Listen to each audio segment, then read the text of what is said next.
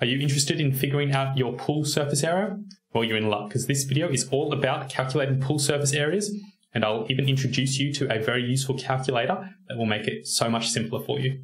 Let's dive straight in. Hi there, I'm Louis from Pool Advisor, and I'm here to talk to you about pool surface area calculations.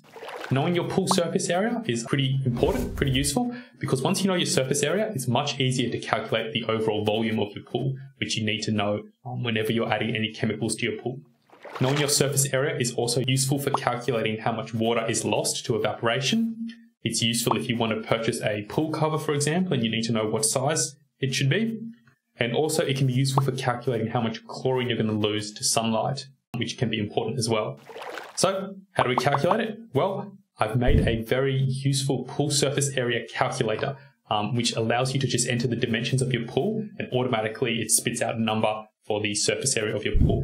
And I'll run you through how that works right now. So to calculate the surface area of your pool, you're going to head to pooladvisor.com.au, which is my site, and I've created a surface area calculator for swimming pools right here. Here's how it works. Basically, you first select your pool shape, and you can choose rectangular, square, circular and oval, or kidney-shaped pools, and then you simply enter the dimensions of your pool. So for a rectangular pool, you would enter the length in meters, so for example 9 meters, and then the width, which could be, say, 4 meters.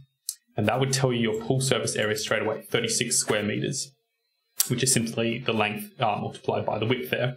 And you can see that it brings up this nice little animation here as well, and you can just play with that. And that's kind of like a bit of a sanity check so that you know the dimensions that you're entering kind of make sense with the shape of your pool.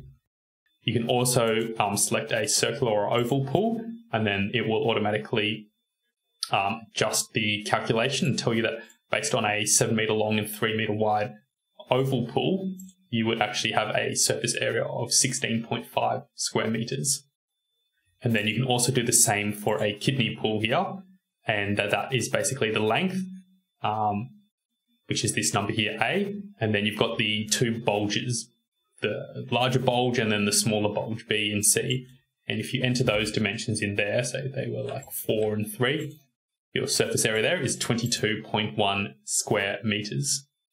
If you wanted to calculate these by hand, you also could. For a rectangular pool, the surface area is simply the length multiplied by the width. For a circular or oval pool, the formula is pi, 3.14, times the length on 2, times by the width on 2. And when I say width on 2, I just mean the width divided by 2 and the length divided by 2.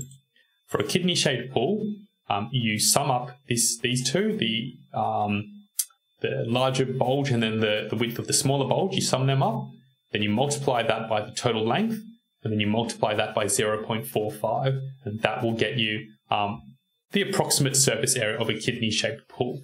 That is a bit of an approximation, that calculation. It's not perfect, but it's perfectly good enough for our needs here. And that's pretty much all there is to pool surface area calculations. I hope that makes sense, and if this video has helped you, I'd be really appreciative if you could like it and comment on the video. And if you subscribe to my channel, you'll be able to see all my other videos on pool maintenance. Thank you so much, and I'll see you in the next video.